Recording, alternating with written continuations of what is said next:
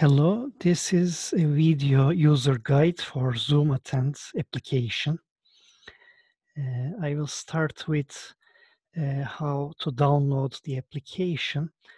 The website is written here. So when you go on to the website, you will see this page. You will download the zip file. I will just save it on my desktop.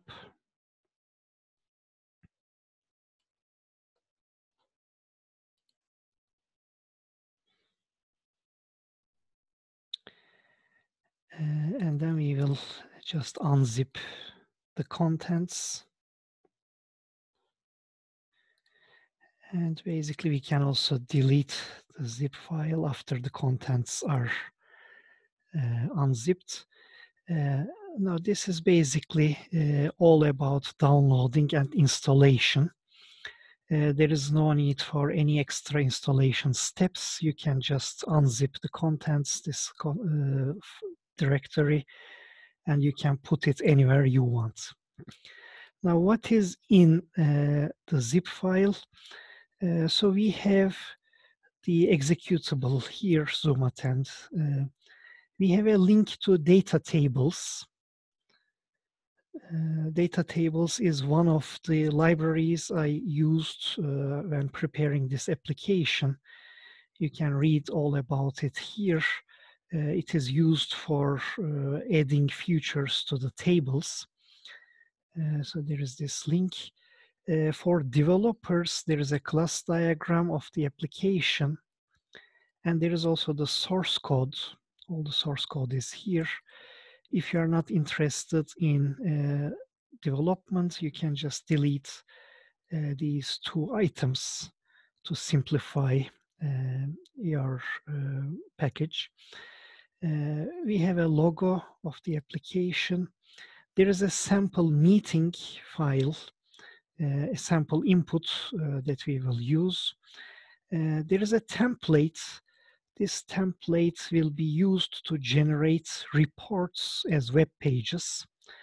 I will also mention it later. And there is also a batch file which helps you to run the application.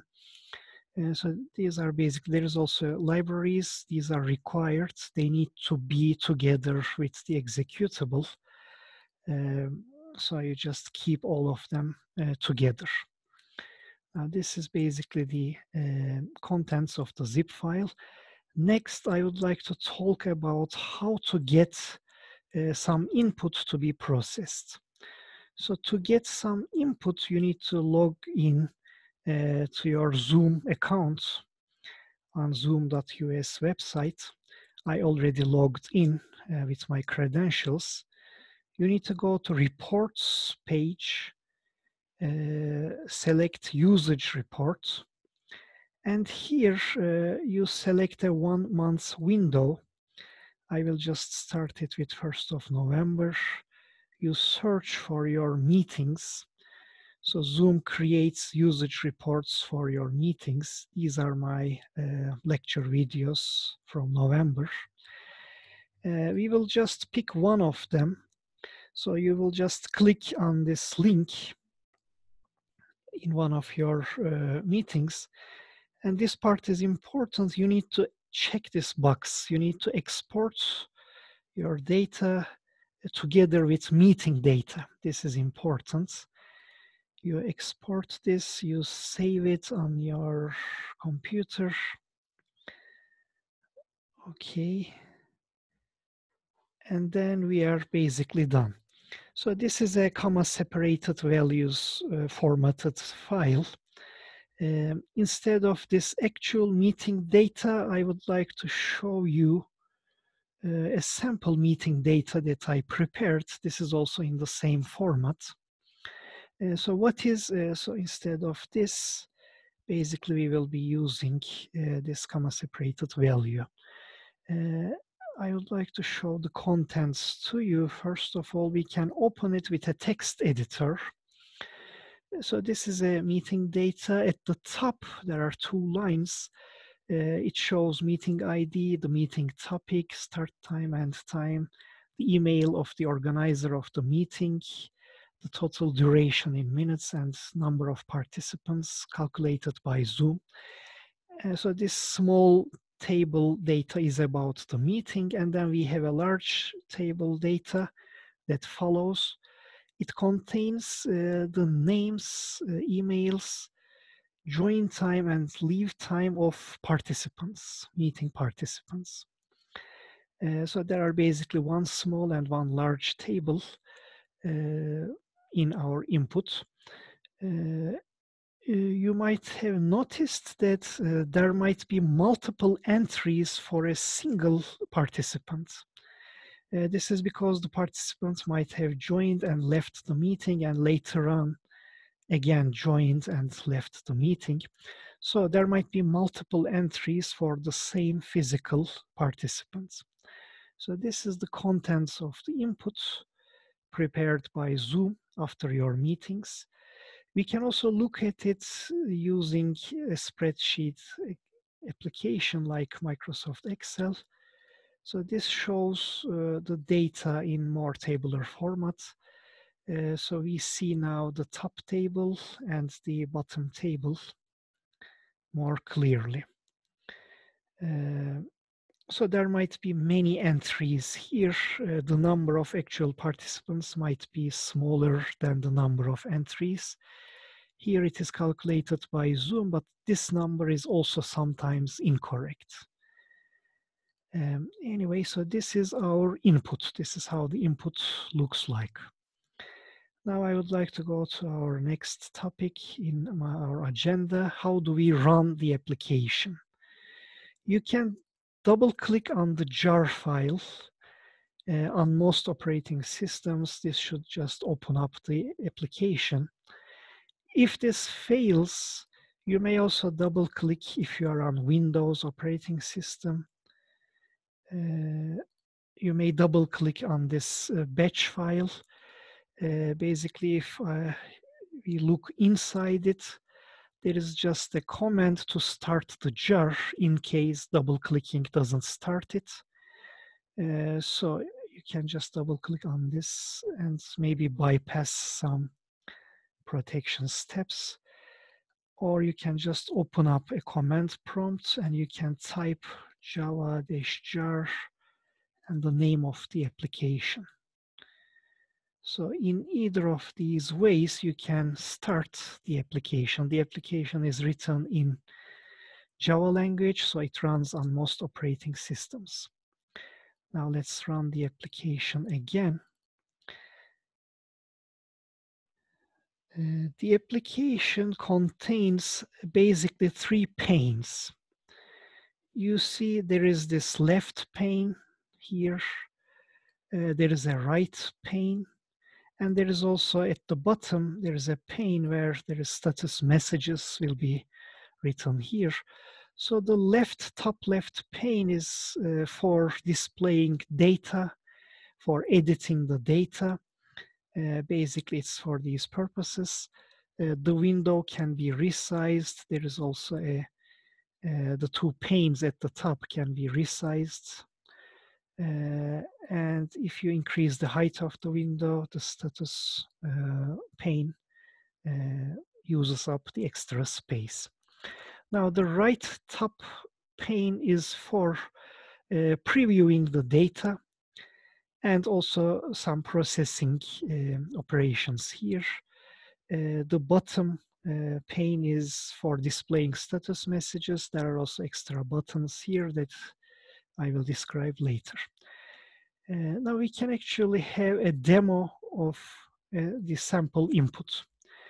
Now, once we downloaded our input data from Zoom website, there are two different ways to open it. You can drag and drop it into this file text box.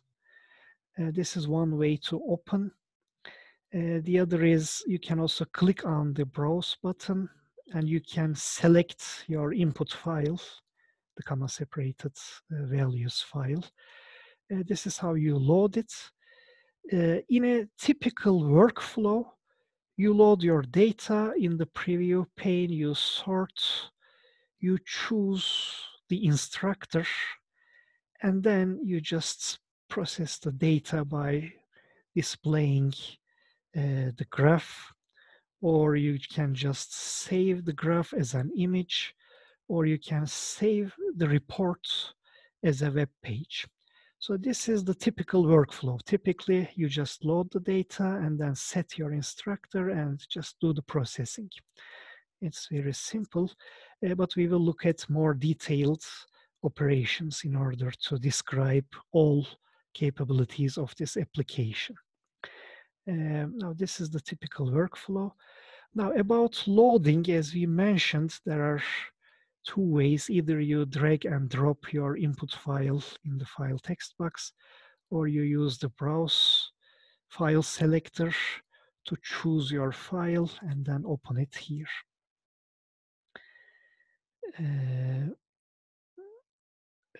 Now, after we load the data, what do we see? So we see here in the top part of the data pane. So this information comes from the input file. So this is the meeting ID as included in the input file, the top small table. This is the topic. Let's say this meeting is about Death Star upgrades, and everyone has joined this meeting. Now the email of the user who organized the meeting, the start time, the end time, as reported by Zoom's usage report, and the duration, hours, minutes, and seconds, and as a single real number, and the number of participants. So this is raw data. It comes directly from the CSV file. And here below it, these are calculated values. So by looking at each participant's join and exit times, we find the smallest. This is the actual starting time of the meeting. And again, by looking at all participants' leave times, we find the latest, and this is the actual end time of the meeting. And this is the difference between, so this is the actual duration of the meeting. So these three boxes are the calculated real values. Now you see copy buttons, so you can copy any one of those information. You can copy the user email, you can copy start time. So these basically copy the contents of the text field into your clipboard. So you can now paste it anywhere you want. So basically any of these data can be copied to clipboard. Next, let's talk about the preview pane. So there is a table here. The table is filled with the names, emails, and the total duration, participation duration of each participant in the input table. Now the table has some features. Each column can be sorted in ascending or descending order by just clicking on the column header. So you can sort your participants according to their names, emails, and their participation duration. So this duration is reported into two parts. This is the hour, minute, second representation, and this is the a real number with 2 decimal places. This is the minutes as a real number. So these are our participants. The number of participants is 38 in this table. This is again the calculated participants. This might be different than what is reported by Zoom as the raw data. So there are actually 38 participants in our meeting. So we mentioned that the columns can be sorted. The columns, you can change the order of columns by just dragging the headers. So you can put the preview data in any format you want. And the column sizes can be adjusted as well. So these are the things that you can do. Also, you can toggle horizontal lines of the table or the vertical lines between cells of the table. Here in this box, this is the actual row count, actual number of participants. And you can click, you can select any one of these participants. This is a single row selection. And you can also clear your selection. So these are the things you can do in this preview table. Next thing is about instructor. First of all, the instructor is some person, like if this is a lecture, the instructor is obviously the person who is teaching the lecture. If this is a meeting where there is one specific person, participant who is presenting and the others are supposed to listen, then this person is going to be the instructor. So the instructor is conceptual.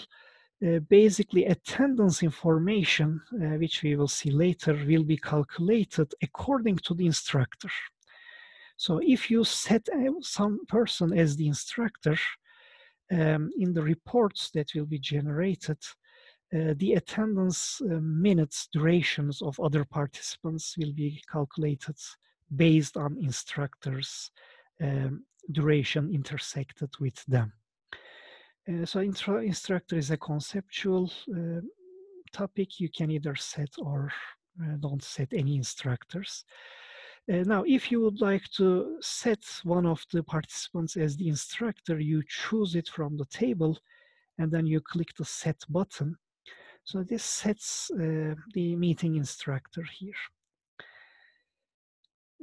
You can also clear the instructor. Now the meeting doesn't have any instructors, and you can, if you set someone as the instructor, again, the copy button copies this information in this text field on your clipboard.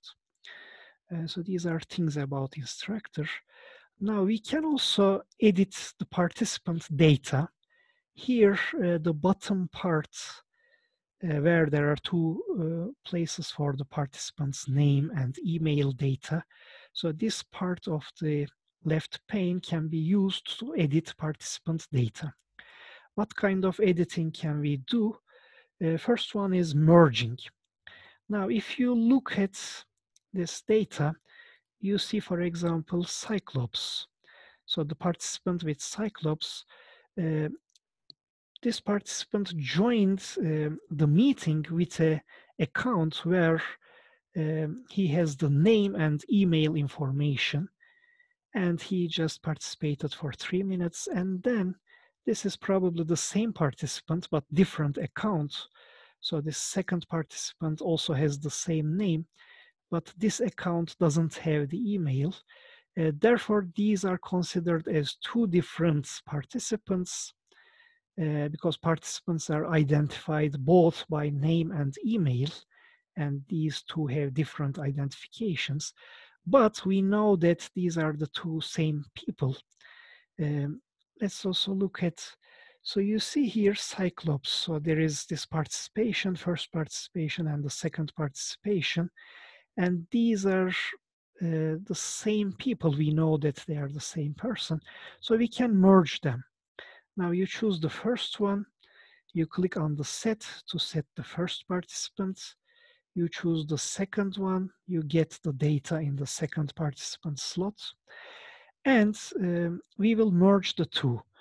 During merging, which of the two names we would like to keep, we can choose by using these radio buttons.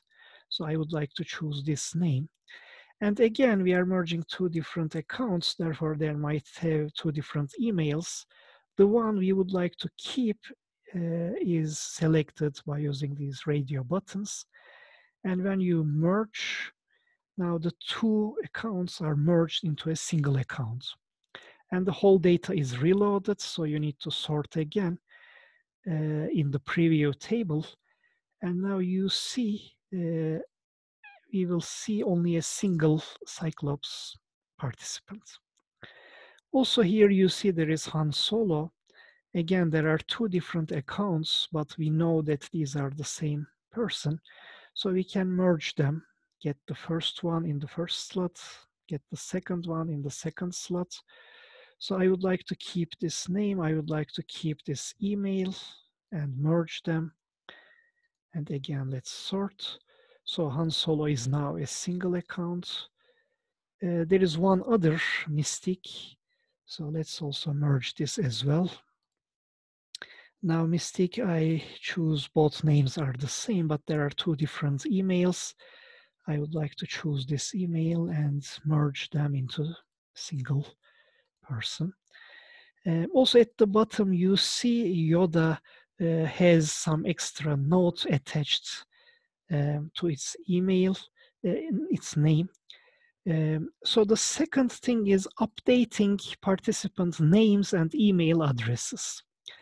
Again, we choose our participant, we set it in the first slot. Now I would like to change the name, update the name.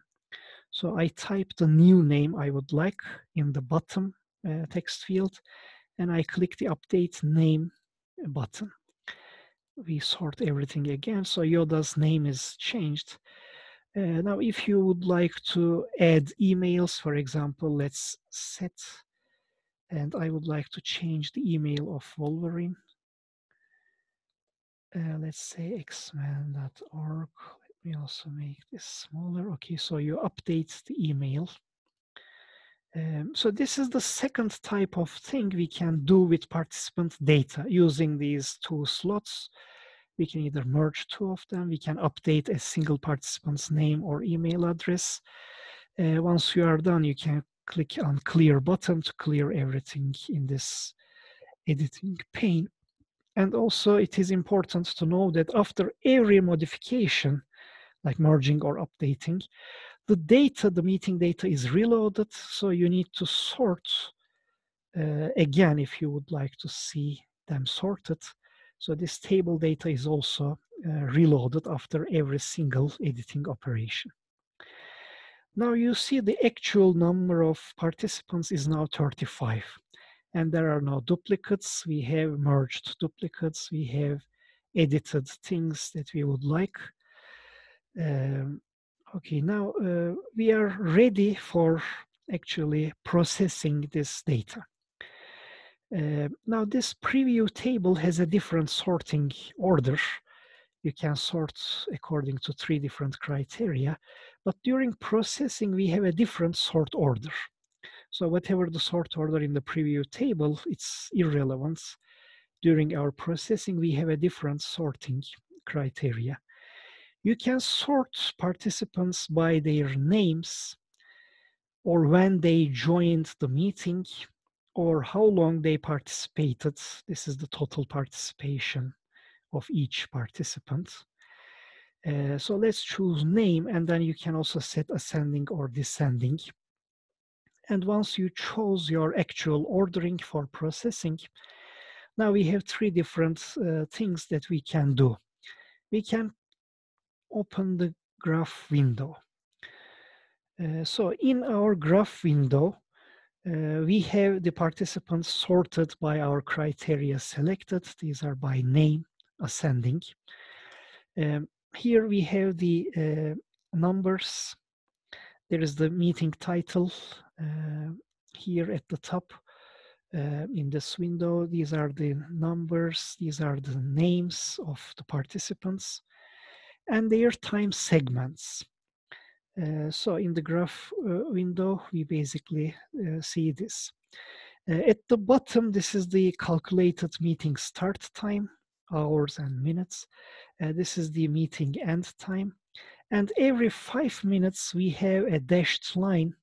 You see vertical lines at every 5 minutes. These are the 5-minute marks. Also, when you hover your mouse inside this region, which contains the time segments, you will see a crosshair and also the time, the hour and minutes where you are pointing at. Now, if you have set one person as the instructor will be marked with red time segments. The other time segments will be green. Now, for example, we can see that here May's window started, joined the meeting first. Here there's a break, so he just left the meeting at 2:56, and then he joined the meeting again at 2:57 and stayed there until 20 past 3 p.m. and then left the meeting. So all these time segments of each participant are clearly visible here with your crosshair mark and other things. Now let's unset the instructor and let's look at the graph window. Now there is nobody special. Every participant is displayed with the same color for their time segments. Okay. Now, here you see when we are opening up the graph window, so it has a certain layout. There is a button in our application, the layout button. If you click on it, this just opens up a picture which reminds you about these margins and vertical and horizontal spaces used when generating this graph. So basically at the top, you see there is a top margin. At the bottom, there is a bottom margin. Currently, top margin is set at 5 pixels, bottom margin is 5 pixels. So the space gap at the top and at the bottom, these are 5 pixels. And then we have the time marks. There is right margin, left margin. Between every line, there is a vertical space, and between every block, every column, there is horizontal space. Their default values are here. When you click on default button, you get their default values, but you can change it. For example, we can increase the horizontal space between columns. So instead of 7 pixels, I would like to make it, let's say 12 pixels. You can open up the graph window again, and you can see the difference. Also, let me do something else. The vertical space between lines, so we can shrink them. Now you see the vertical space between each line is shrinked. So basically this region here in the application window, this is where you can adjust all margins and all spaces, and you can also set how many pixels is used to represent a 1-minute interval. So if we increase this, now we will get a larger graph window. Now on this graph, 8 pixels are used to represent a single minute. So you see between every 5 minutes mark, there is basically 8 times 5, 40 pixels. So these are the things you can adjust. Let me also set myself as the instructor. And once you are happy, I will just use the default values for my graph. Also, let me show you another thing. Let's say join time. So this might be useful. I will also close this layout reminder window. So this is the participants sorted according to when they joined the meeting. In ascending order, you can also do other things like the duration. So in this case, the shortest, the participant who stayed shortest as the total participation duration, it's at the top, and the participant who spent the longest time in our meeting is at the bottom. So these are different things. I will just choose name, okay, in order to find them easily. Okay, I just sort by name. Once you're happy, you can save as this graph window as image. So this is the image part.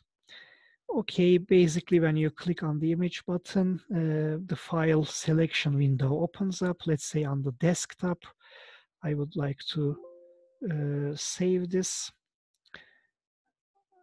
So you see the graph window with your selection of sorting order is now saved as an image. What kind of image formats are supported?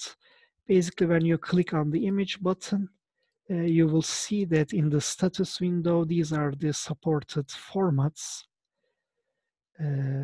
for your platform. So you can basically give your file an extension, one of these extensions, and it will be saved in that format. So this is the image as one of the processing options.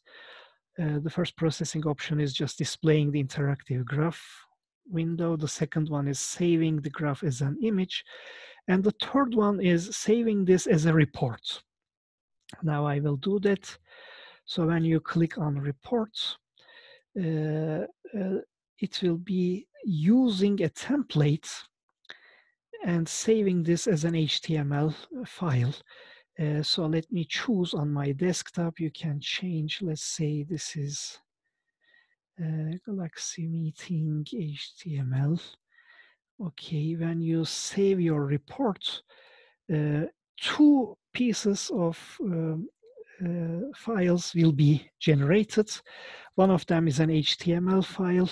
The other is the PNG formatted image that is going to be displayed in your HTML report. Now let's look at this template. So this HTML file is created based on a template, and the template is in your unzipped folder.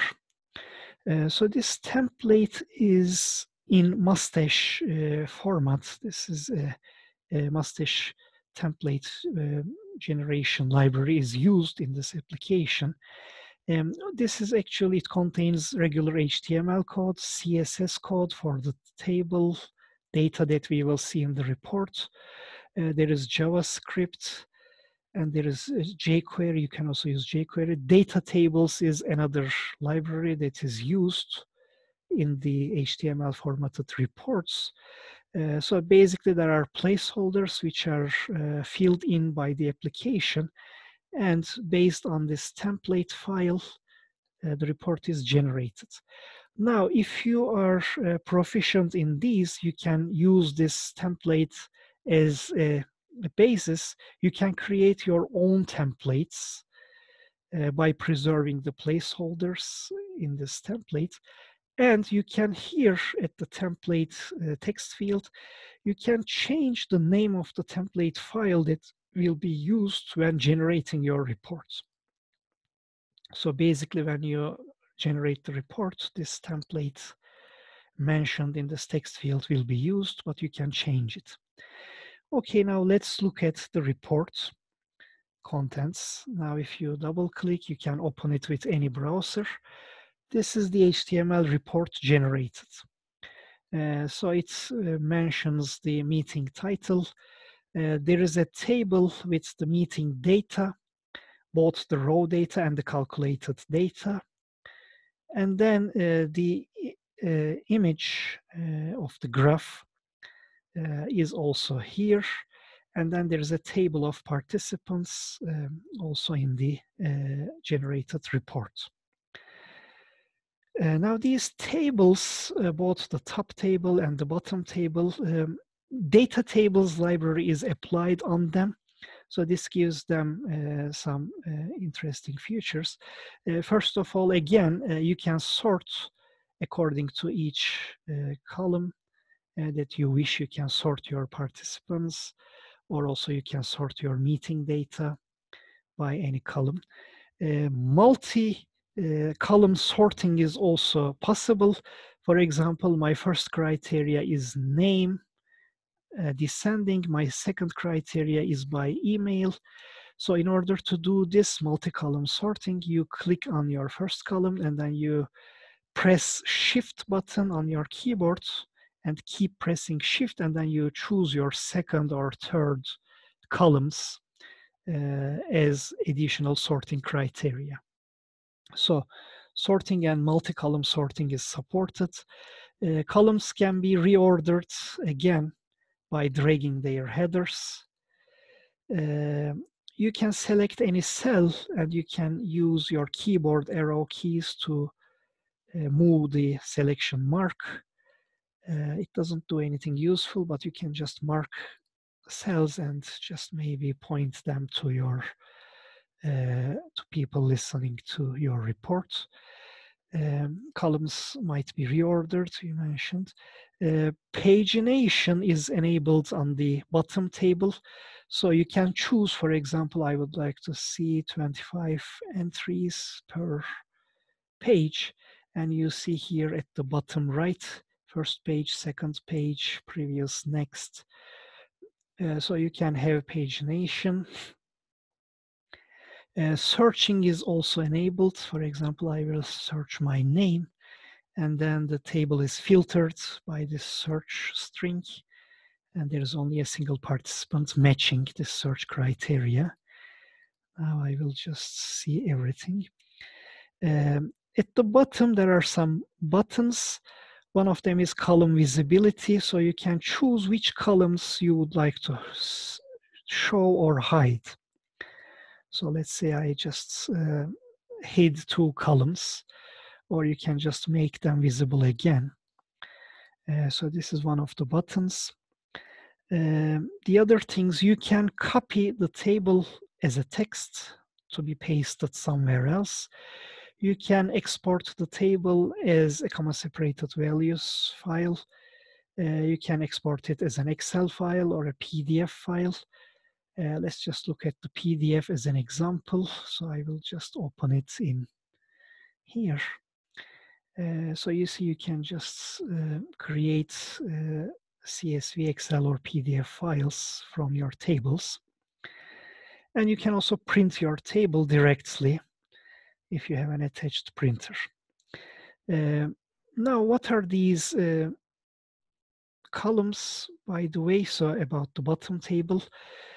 So we have the name of the participant, the email of the participant, if the account has any email mentioned, the number of entries inside the raw CSV usage report that we downloaded from Zoom website. So you see here, Cyclops has 3 entries in the CSV file, but it has 2 segments, as we see here. Now the reason is that Cyclops has 3 entries, but one of the entries in the original input file, the leave time of one entry is exactly the same as the join time of another entry. And therefore, these 2 entries are intelligently merged by the application. But the other third one has a different join and leave time. So possibly this single time segment is composed of 2 different entries, which are just leave time of one is exactly the same as the join time of another. Therefore, these are merged together. But the other entry for Cyclops in the original input, it is pointing to some different time segments, so this is not merged. Therefore, the number of entries in original input might be different than the number of segments which are created by intelligently merging subsequent segments together. Now, this is the duration formatted in hours, minutes, seconds. This is the duration formatted as a real number with 2 decimal places in terms of minutes. Now, the attendance information. So attendance minutes and attendance percentage are also shown for each participant if you set an instructor. Now, these are calculated, so attendance is calculated with respect to the instructor. Now, let's take Rogue as an example. So Rogue has joined the meeting at this time, left the meeting after the instructor, a little bit after the instructor. So her attendance is calculated as a percentage of the participant, the instructor's total time, intersected with Rogue's participation. So the intersection of Rogue's time segments and the instructor is calculated, and this is presented as both minutes and as a percentage of the instructor's total participation time. Now, if you don't set an instructor, Let's go back to our application. I will clear the instructor and I will generate the report again. I will choose the same file name. I will overwrite it. And let's refresh. In this case, the attendance, so there is no instructor set, and attendance information cannot be calculated, so these columns will be all zeros. Now these are with and without an instructor. This is how the report looks like. Finally, there is another button here, anonymization. So if you would like to present this publicly, but you don't want the names or emails of your participants to be identifiable, you can click on anonymization after you do your editing, after you set your instructor. You can click on anonymize button. Now this will replace participant's name and participant's email with some default values. Now you can generate graph, save it as an image, or you can generate a report. I will just overwrite it again. Let's refresh. Now in this case, all identification data is remote. So you just have generic names and emails for your participants, but the participation data is real. Now this can be maybe posted on a website, or it can be sent to some colleagues. There is no identification, but there is real participation data. Now this is anonymization. Okay, about the status pane at the bottom, which we haven't covered so far. So there is a large text area. So everything you do, either the success or failure messages, they will be appended here. If you have lines which are longer and wrapped, so you can wrap or unwrap your lines. You can again copy the contents of your status text area to your clipboard by clicking on the copy button. You can clear this status window. And let's do clear and set. So whatever you do, there is a message, the results will be written in status. You can click on auto clear. In this case, whenever a message is going to be printed, the contents will be erased first. So you will see only single messages. They will be automatically cleared before anything new is written. Two buttons remaining. Okay, the About button. So when you click on it, some information about the application is written in status window. And finally, we can exit the application either by clicking this button or by the window decoration, the close operation. So this is basically the user manual of the ZoomAttend application. Thank you for listening.